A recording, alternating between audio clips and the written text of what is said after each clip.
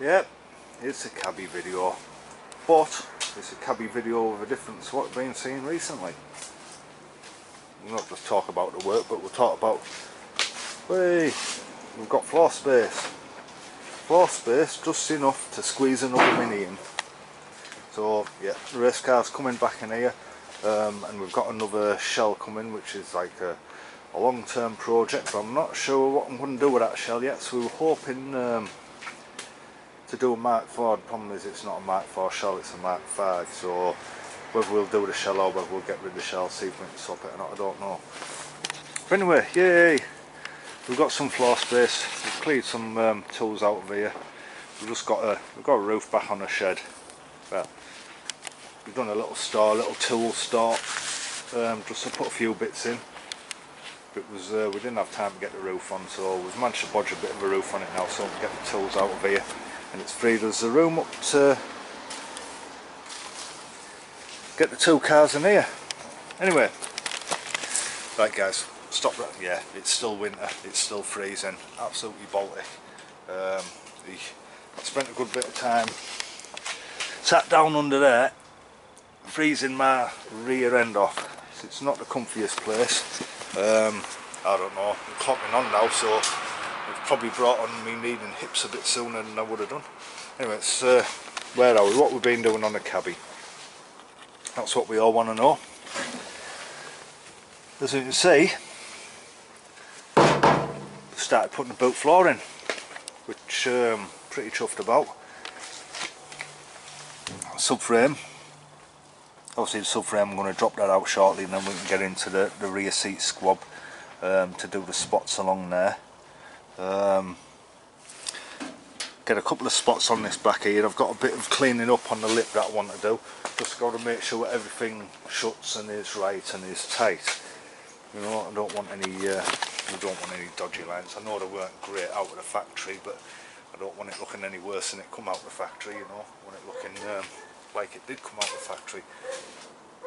Hence, you know, the effort to make sure everything's put out and full panels are put in and spot welds and everything, because we want it to be factory, or as near as damn it as can be, really. Anyway, what I'm going to do, I'm going to fly through now. Might as well show you a few spot welds. I mean, they're not exactly riveting things to watch, but at least we know it's getting done, which is always good. Right, park you guys here. I mean, there isn't much to see really. Some guy swinging some tool around. Buzz a few times. That's also bouncing panels out the way that are in the way. Right, let's see how far we can get under on this. It's a bit, we're a bit awkward trying to get in, obviously. Big spot like lots of roll cagey type of stuff. Don't go together too well. Actually, that's my shot.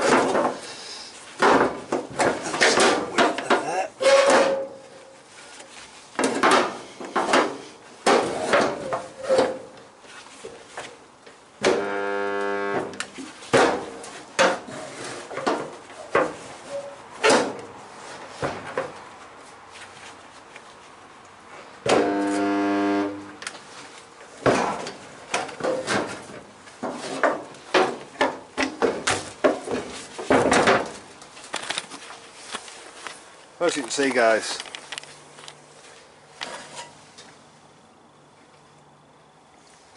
a couple of buzzes, straight on. Prep works a little bit more because you've got to strip a little bit more paint off, but compared to wanting to grind welds down, well, different world. And then you get that factory finish as well. Like I say, it's a bit awkward getting in, so a bit twisty. I'll put this camera back down and I'll just plod on getting this front lip in, and I can get that subframe out. Hopefully, before the boss gets home, it's the last day at work today. I've already broke up. Yay! Means I can get more work done on the cabbie. Oh! Another bit of great news. It looks like we've got an early Christmas present. We've got a big box. Got a nice big package. We've not opened it yet, but I've got a funny feeling what's in it. We'll open it in the next video and I'll have a look what's in it. But yeah, it's got to be good news. Right, I'll carry on spotting this in. I'll tell you what, we'll get you on a standard, see if we can get a bit of a better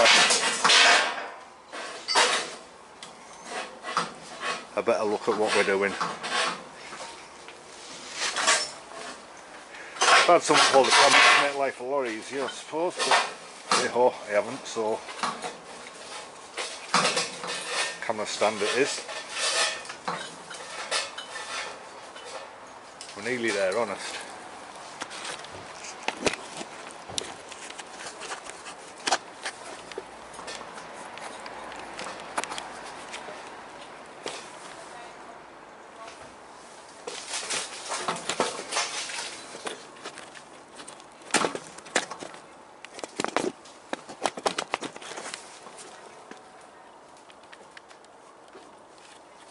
Right, we'll try there, that seems to be alright. I'll get these spot welds on, I'll get back with you. I'll just move that scuttle panel out of the way. Just obstructing your vision a bit.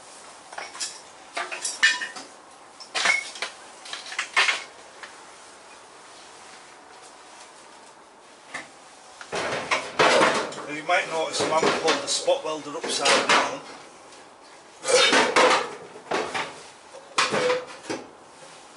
Just to get access really.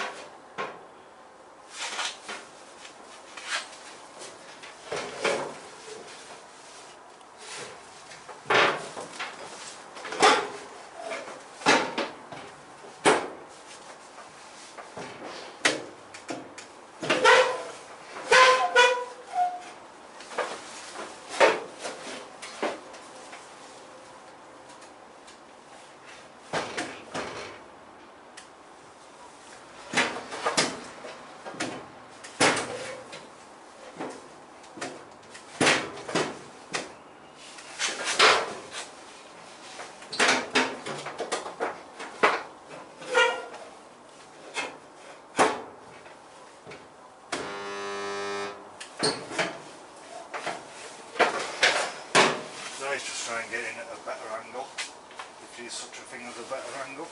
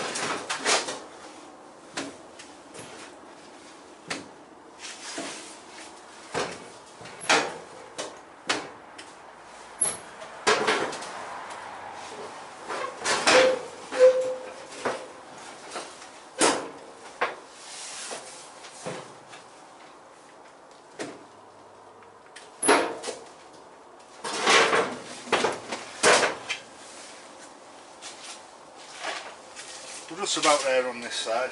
A little bit more paint removal. Not quite took enough off the front edge there. I don't know if you can see where I'm even pointing. Just on the front on this side where I am over here. Do a little bit more paint taken off.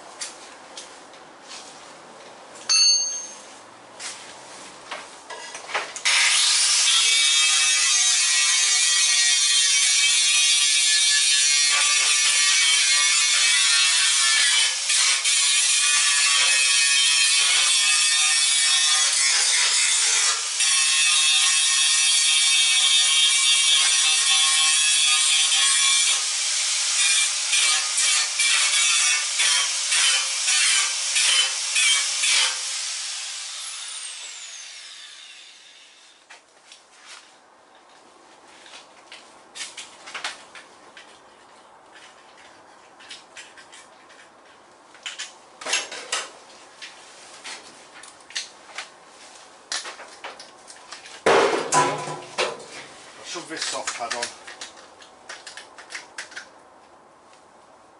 Might get into the corners a bit better than the cutting disc. It's not really the best thing to use, but using the grinder, so.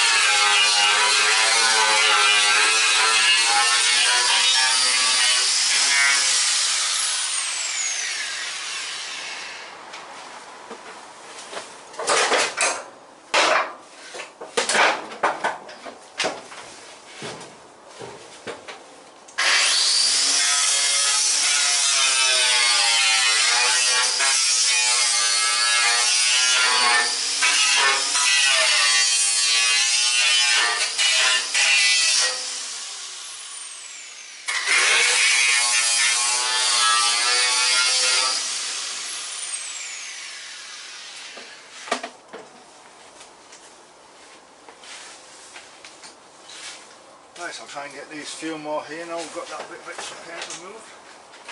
I'll try and get a bit more light on the game as well. So it's nice to see what they're welding.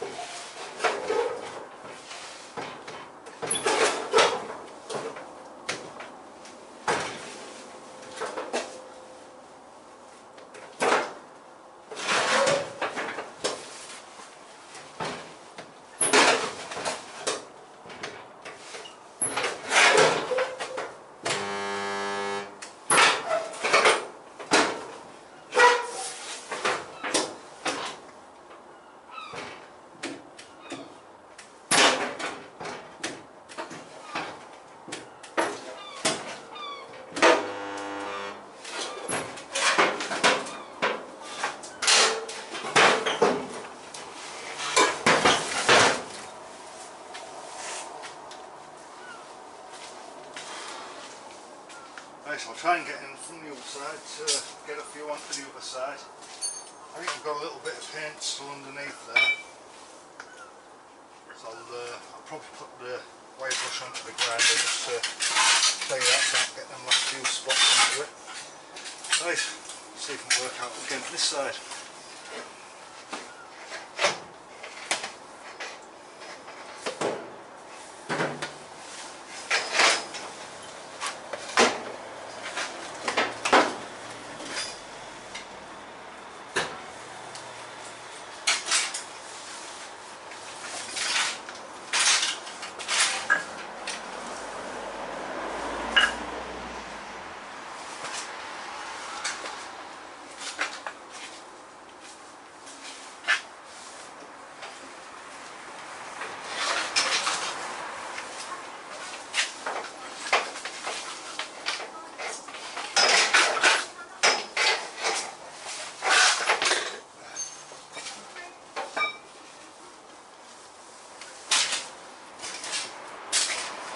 getting a bit compressed. It'll be a bit more compressed than you want to race cars in it.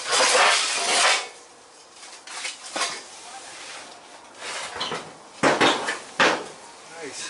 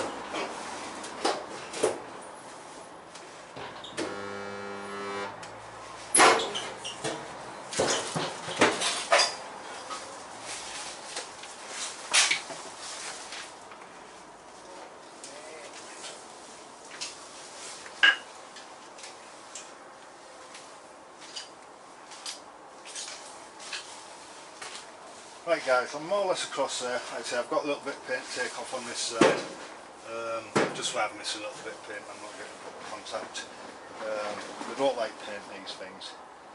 Like I say, if you get one high quality models, you have pulse modes and all sorts, you know. But for a proper one, it'll measure the thickness of the steel, and you know it does it to some sort of standard. You're looking at a couple of grand for one of them, and obviously, you know, it's that's second-hand prices as well. That's we're not a proper body shop. We're just restoring our minis. So these are the things that bang on, but they are limited as to how carried away you can get with them. But so making the job easy, yeah, we'll do that no end. Right, so I'm gonna couple of tacks at the boot end. Like I say, I've got that lip to sort out, but I want to drop the subframe out. Once I've dropped the subframe out, I can start doing across where the rear bulkhead meets the seat squab and start spotting them in.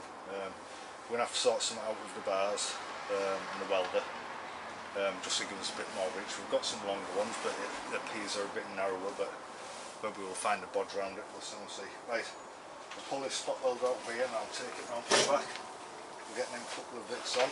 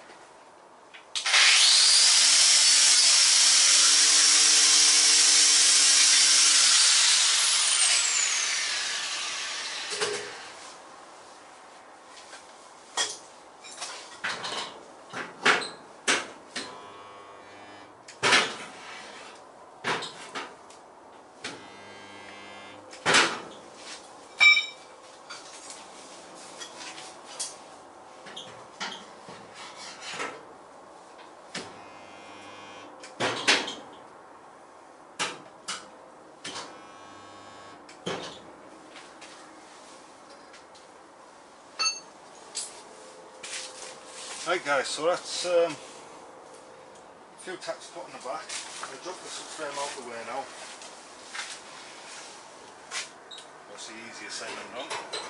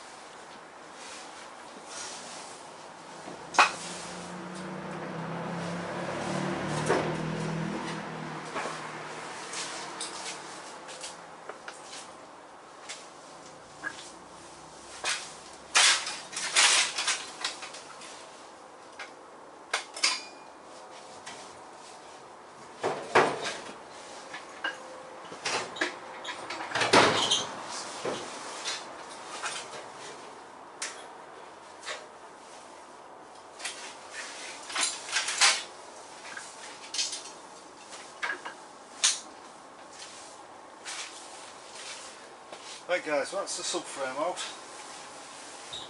Now have a look at getting this back bulkhead clamped up now and getting that spot welded.